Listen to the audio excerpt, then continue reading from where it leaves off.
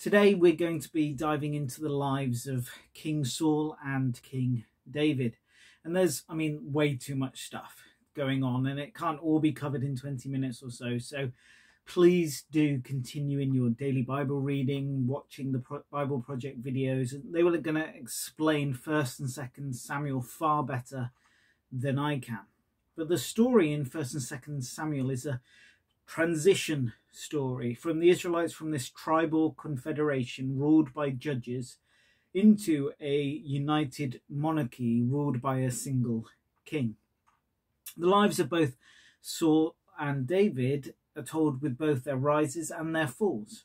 And Paul in 1 Corinthians chapter 10 writes about the Exodus, but it's true of the whole of the Old Testament as well. These things have become typological figures for us so that we should not lust after evil things, as indeed those men lusted. The Old Testament stories are there for us to learn from. We can see ourselves within the characters. They act as mirrors for our souls so that we can see our own failings and our own need for God. Will we trust in our own power like Saul does? Or will we trust in the promises of God like David? When we do disobey the commands of God, as we all do, how do we react? Well, like David, we recognize our own wrongdoing and ask God's forgiveness. Or will we be like Saul? In 1 Samuel chapter 8, verses 6 to 9, we read, "But when they said, 'Then give us a king to lead us,' this displeased Samuel. So he prayed to the Lord, and the Lord told him, 'Listen to all the people are saying to you. It's not you they've rejected, but they have rejected me as their king, as they have done from the day I brought them up out of Egypt until this day, forsaking me and serving other gods. So they are doing to you now. Now listen to them, but warn them solemnly and let them know what a king who will reign over them will claim as his right.'" So God goes on to warn them what the kings go on to exploit people. Their sons are going to have to serve in the army of the king. They will plant seeds and he's the one who's going to eat and harvest them. That he's going to tax them heavily, taking away their vineyards, their food and their belongings. It will be as if they are his slaves. And yet the people hear all this and then they reply in verses 19 to 22. "But the people refused to listen to Samuel, said, 'No, we want a king to rule over us.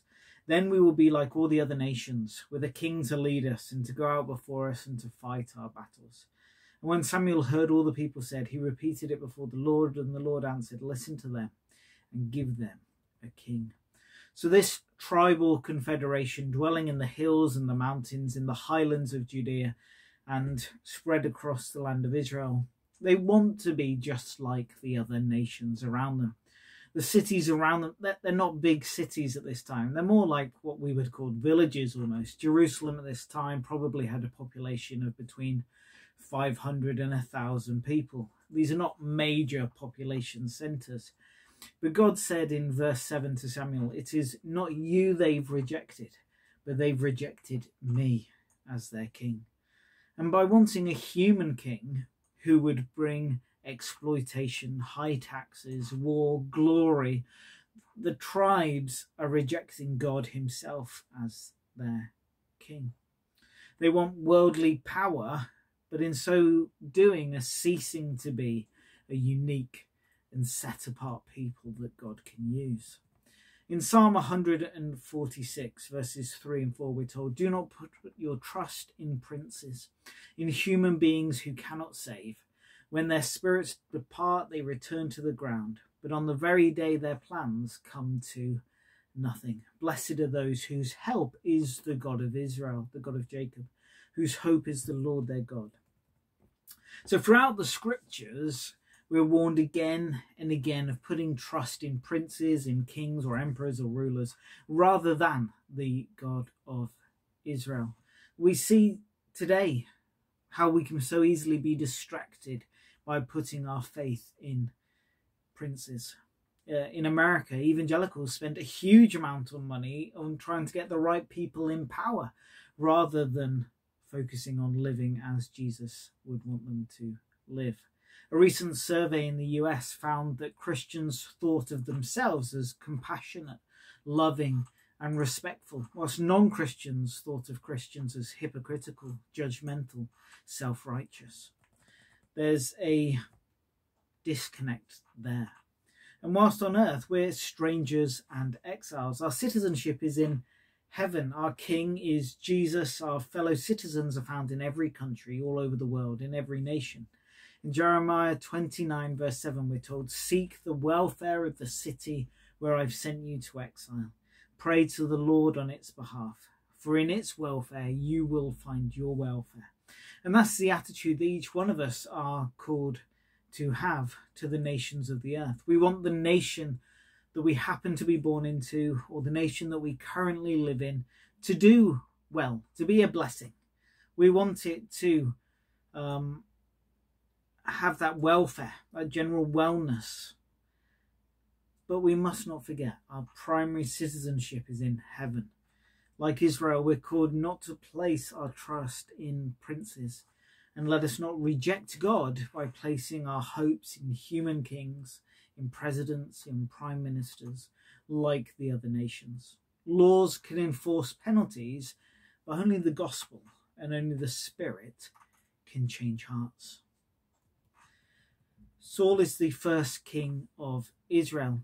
And in 1 Samuel chapter 9, verses 1 to 2, we read, "There was a Benjamite, a man of standing, whose name was Kish, son of Abiel, the son of Zeror, the son of Bechorath, the son of Aphinah of Benjamin. Kish had a son named Saul. He was as handsome as a young man could be found anywhere in Israel, and he was a head taller than anyone else." So the first thing that we should note is the tribe that Saul comes from. He's a Benjamite. And at the end of the book of Judges, we're told a very nasty story about the Benjamites, where a Levite's concubine is gang raped and then murdered, leading to a war between the Benjamites and the other Israelite tribes. And it leaves the Benjamites devastated. And Saul is from that tribe. He's described also as being a head taller than anyone else, invoking perhaps in the reader something of a giant about him. He looks impressive. He's handsome to look upon. But what is his heart like? Saul is a king the people ask for and that God provides, but he has some serious character flaws. He's dishonest. He's prideful. He lacks integrity. In 1 Samuel 13, Saul and his army are waiting for Samuel to arrive to offer a sacrifice before going to war, and Samuel has not yet come. The soldiers are getting anxious, and so Saul offered a sacrifice himself, and in so doing he shows his impatience and self-reliance. Rather, we can trust God. He's wanted to take matters into his own hands that would lead to his own downfall. How often can we be tempted to do likewise? Rather than trust God, we can be tempted to take matters into our own hands. Was Saul just like a wise steward of his resources? I mean, the men in the story get very anxious and they're going to start walking away. So Saul says, "I'm going to offer the sacrifice," so they don't leave. Or is Saul lacking courage here because he's lacking the courage to follow God and wait for Samuel? Abraham likewise, he impregnates his wife's servant in order to try and bring about the child because he thinks God is slow in his promise. But Sarah does have a baby. And there's now going to be conflict between Isaac and Ishmael as a result. Sometimes the best action is to wait for God to act, to do nothing and just wait for God to act. David knew how to do this, but Saul didn't. And Saul kept taking matters into his own hands. And it always turns out for the worse. And perhaps there's a lesson here for each one of us today, that we must seek God and find out what he wants in our situation rather than forcing our agenda, our plan onto the situation. David was only a young shepherd boy when he was anointed as the next king of Israel behind Saul's back. And yet it's nearly 15 years between that time that he's anointed as king and when he actually becomes king. And in that time, he faces the giant Goliath. He's banished by Saul. He hides in the desert, in the wilderness with a band of outlaws. He lives on the run. He's forced out of the nation of Israel. He fights many battles. He's tested, and just like Joseph was in Egypt. So God converts him from a shepherd boy into a king, using these trials and tribulations to do so, to mold and shape him and form him into the man that God wants him to be. And David had the opportunity to kill Saul, literally with his trousers down in the back of a cave. And he could have done so, taken his place as king, and yet he doesn't. He refuses to take matters into his own hands, but rather he trusts in the goodness, the faithfulness, and the promise of God, that he will be king in his time, in the right time, when God has appointed. And in 1 Samuel 18, verse 7, we hear how all the towns of Israel are singing, Saul has slain his thousands, and David his tens of thousands. And Saul tries to kill David, and yet David refuses to lay his hands on Saul. And often in life we can be tempted to act like Saul, to look out for our own interests above the interests of others, our own power base, our own influence in those spheres, and destroy any threat that might be to them. And when people wrong us, we wrong them in return. And yet David shows us another way, the way of exile, waiting for the promise to be realized in God's own time, not our time. Saul was king, and David really was a threat to his power base. His attack on David is how any king would react in this situation, and it's wise according to the wisdom of the world. But not as God would have it. Paul in the New Testament, in Romans chapter 12, verse 18 to 20 says, if it's possible, as far as it depends on you, live at peace with everyone. Do not take revenge, my dear friends, but leave room for God's wrath, for it is written, it is mine to avenge, and I will repay, says the Lord. On the contrary, if your enemy is hungry, feed him. If he's thirsty, give him something to drink. And in doing this, you will heap burning coals upon his head. So, though Saul had chased David into the wilderness, tried assassinating him, exiling him out of Israel, when David heard that Saul had been killed, he says in 2 Samuel chapter 1, verses 23-25, Saul and Jonathan, in life they were loved and admired, and in death they were not departed. They were swifter than eagles, stronger than lions. Daughters of Israel, weep for Saul, who clothed you in scarlet and finery, who adorned your garments with ornaments of gold. How the mighty have fallen in battle. We're told that David weeps at Saul's death. And even though Saul had tried to kill him, he now would become king. In Psalm 62, verse 1, David says, I wait quietly before God, for my victory comes from him. And in the scriptures, the word for waiting is often translated as trusting. All of us face times when we have to wait for God to appear, and that means trusting that he will. There's a concept in Jewish thought called tzizum, or tzizum. It's the idea that God is infinitely the endless ocean, all that exists. And so in order for something else to exist other than God, he had to restrict himself in some ways, or create an empty vacuum within himself, as it were, so that other things could exist, so that he could form the universe and all of creation. And tzizum gives rise to that paradox of God's divine presence that is everywhere, causing each one of us to exist, but also the absence, a vacuum within creation, so that other things can exist, things other than God. And this is often our own experience of God, that he is the one who is causing us moment by moment to exist, to the fact that if he stopped causing us to exist, then we would just cease to exist. And yet at the same time, often we feel God's presence isn't there. We feel only his absence. And this is a moment where we learn to wait upon God, to trust him and his word. In Hebrews 11:19, we read, Abraham reasoned that if Isaac had died, God was able to bring him back to life again. And in a sense, Abraham did receive his son back from the dead. So friends, Abraham had faith in the resurrection, that God could bring the dead back to life. Paul writes in Romans chapter 4:17, Abraham believed in a God who brings the dead back to life, who creates new things out of nothing. That's the faith of Abraham, to believe in the resurrection. To be a resurrection people is to believe that God will bring good out of evil, life out of death, that spring will always follow winter. In Psalm 105, verse 19, we read, "Until the time came to fulfill his dreams, the Lord tested Joseph's character." And this is our experience in life as well, that it is a test, that God is molding us, shaping us, transforming us into his image as revealed in Jesus Christ. And I might know that some of us, I might know what some of you are facing right now, but I might not know what all of you are facing right now. But God knows what you are facing. And friends, just as David had to face giants, banishments, loss of friendships, exile, life on the run, so each one of us will face our own wilderness experiences, our own dark nights of the soul. And these times are an important part of our spiritual growth. And you might be growing through such a time right now. In the Song of Songs, chapter 3, verse 1 and 2, we read, "All night long in my bed, I looked for the one my heart loves. I looked for him, but did not find him. I will get up now and go into the city, through its streets and squares. I will search for the one that my heart loves.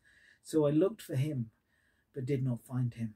And that might be how you're feeling right now, that you're looking for God, but you just can't find him.